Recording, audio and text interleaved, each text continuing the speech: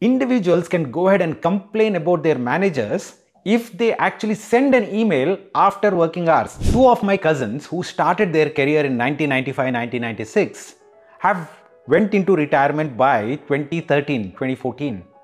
They always complained about overwork, they complained about stress.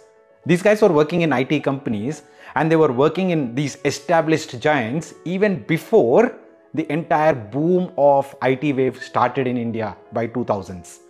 Now, why are these IT employees or consultants or a majority of other sectors complain about this stress? What is this hustle culture all about? Let's start with a simple example. You take any 30 to 40-year-old in India and what are the 2 or 3 things that they talk about?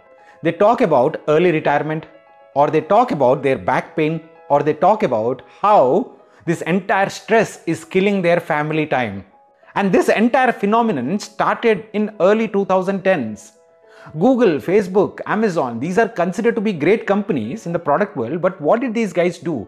They promoted that hustle culture. They said, if you work late in the office, we will provide you food, dinner. If you come early, we'll provide you breakfast, free breakfast. We'll provide you the bus. You don't even need to buy groceries.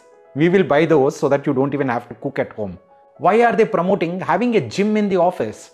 What is the need for all these glorified office spaces? Absolutely nothing. It just promotes this entire overworking concept.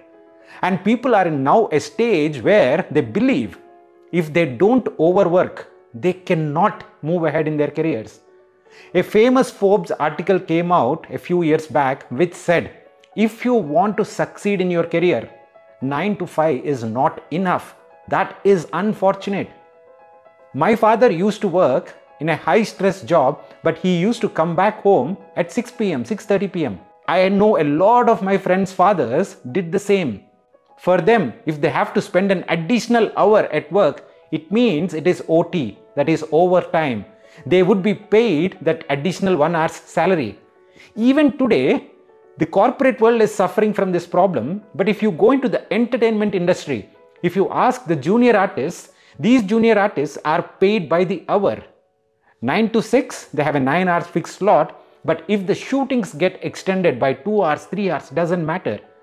They have to be paid for that additional hours. That is how a lot of industries, traditional industries are set up even today. Now what can you and I do about it? Probably nothing to start with, but the government can change a lot of things. In Portugal, there is a law. Individuals can go ahead and complain about their managers if they actually send an email after working hours. It is not even a call, guys. Can you imagine that happening in your company? The second thing, rather than having these kind of glorious office spaces, gyms, unnecessary dinners, free breakfasts, let company have these good benefits. For the folks who come in early and leave early, set up a nice benefit for them. Or make sure that the office buses, everything, the offices shut down themselves by 8 p.m. or 7 p.m. The third thing, which is right now happening in the corporate world, is something called as quiet quitting. People are resigning for any additional work that their manager is giving them. It is not about literally leaving your job, but quitting any other additional responsibility beyond your 9 to 6 or assigned job responsibilities. Why are people doing that? When everybody got used to this hustle culture, COVID helped us understand what a slow life would look like. And a lot of people actually enjoyed that life. So they don't want to unnecessarily push themselves. It is true.